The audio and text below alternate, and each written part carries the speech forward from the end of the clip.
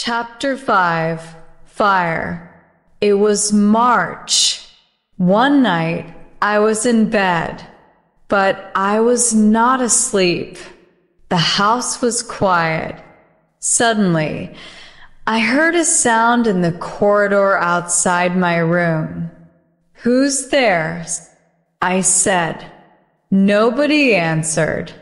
Then I heard a strange laugh. I got out of my bed and I went quietly to the door. I listened. I heard another sound. Somebody was walking up the stairs to the top corridor. Then I heard somebody close a door. Was that Grace Poole's? I said to myself, yes, it was Grace. Why was she laughing? And why is she walking in the house at night? Is she mad? I must tell Mr. S. Fairfax about this. One will speak to her now. I put on some clothes and I opened the door. There was a candle on the floor outside my room. The candle was burning. There was thick smoke in the corridor. I went into the corridor. I looked around me. The door of Mr. Rochester's bedroom was open, and the smoke was coming from Mr. Rochester's room. I ran into the room. "Wake up, sir." "What happened, Jane?" "There was a fire, sir. Grace Poole tried to kill you." I sat in a chair by the window. Time passed. At last, Mr. Rochester returned. "Please don't worry, Jane," he said. "Grace Poole is a strange woman, but she won't hurt anybody tonight." I stood up. "Good night, sir," I said. Mr. Rochester held my hand. He looked at me and he smiled. "Thank you, my dear friend," he said. "You saved my life tonight, Jane." "Good night, sir," I said again. I went back to my bed. I was very tired, but at first I could not sleep. Suddenly I understood something. I loved Mr. Rochester. He had smiled at me. He had held my hand. Did he love me? I did not know, but I thought about Mr. Rochester for a long time. I did not see Mr. Rochester the next day. He did not send for me. In the evening, I went down to Mr. S. Fairfax's sitting room. The housekeeper was looking out of the window. "The weather has been good today," Mr. S. Fairfax said. Mr. Rochester had a good day for his journey. "His journey? Where has he gone?" I asked. I was surprised. "He has gone to Ingram Park," Mr. S. Fairfax replied. "Mr. Rochester will stay there for a week or more. He has many friends. All his friends will be at Ingram Park this week."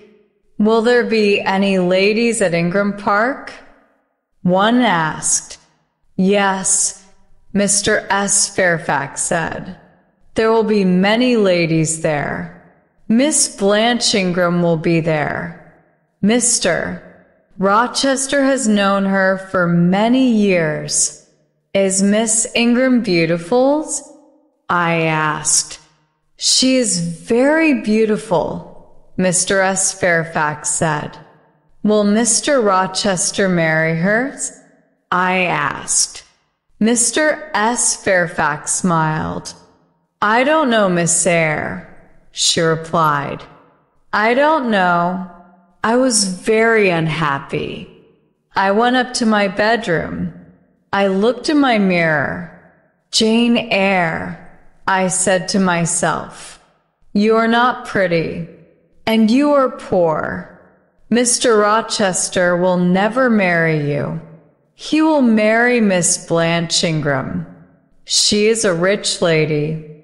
You are a poor governess. Forget Mr. Rochester, Jane Eyre. Forget him. Chapter 6.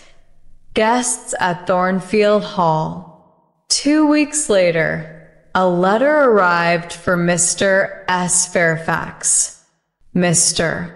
Rochester will return on Thursday, Mr. S. Fairfax said. Some of his friends will come here with him. There will be many guests at Thornfield Hall. On Thursday evening, Mr. S. Fairfax, Adele, and I were in Adele's bedroom. Mr. S. Fairfax was looking out of the window. The guests are arriving now, Mr. S. Fairfax said.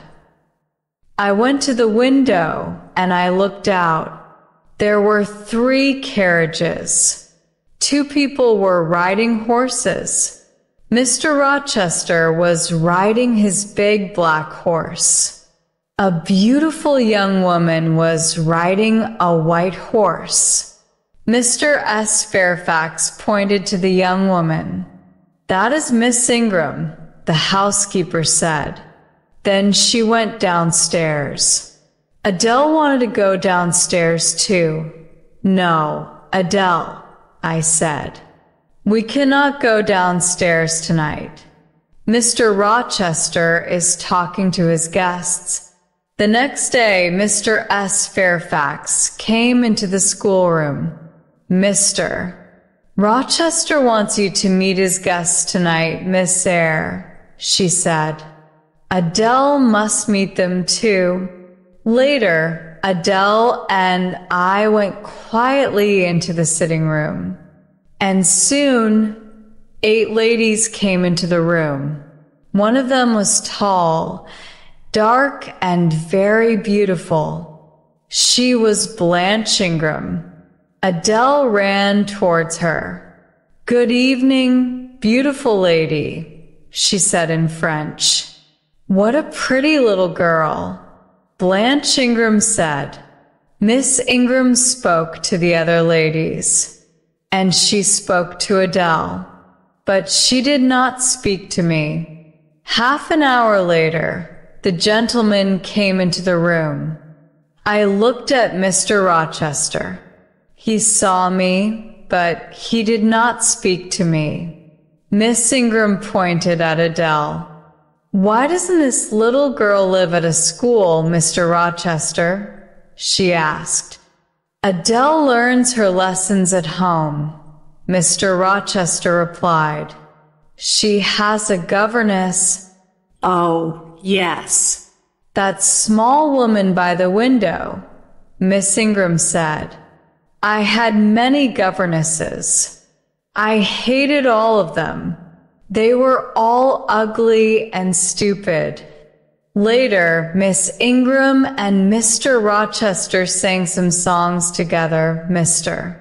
Rochester had a fine voice. I listened to the songs, then I left the room. Mr. Rochester followed me. What is wrong, Jane? He asked. Nothing is wrong, sir, I said. But I am tired. I am going to my room. Good night, sir. You're tired. And you are unhappy too, Mr. Rochester replied. There are tears in your eyes. Rest now, Jane. But please come and meet my guests tomorrow evening. Don't forget, Jane. The guests stayed at Thornfield Hall for 2 weeks. Every evening, I went to the sitting room with Adele. Nobody spoke to me. Mr. Rochester and Miss Ingram were always together. One afternoon, Mr. Rochester went to Millcote. He returned late in the evening. I met him at the front door. Another guest has arrived, sir, I told him. His name is Mr. Mason. He has come from the West Indies. Suddenly, Mr. Rochester's face was pale. He held my hand tightly. Mason, the West Indies. Mason, he said. Are you ill, sir? I asked. Jane, my little friend, I've had a shock, he said. Bring me a glass of wine, please. I went quickly to the dining room. I returned with a glass of wine, and I gave it to Mr. Rochester. What are my guests doing? He asked. They are eating and laughing, sir, I replied. Mr. Mason is talking to the other guests. One day they will all hate me, Mr. Rochester said. Now go into the dining room again. Tell Mason to meet me in the library. I gave Mr. Mason the message. Then I went to my bedroom. I got into my bed. Later, I heard Mr. Rochester coming up the stairs with Mr. Mason. They were laughing and talking. Soon I was asleep.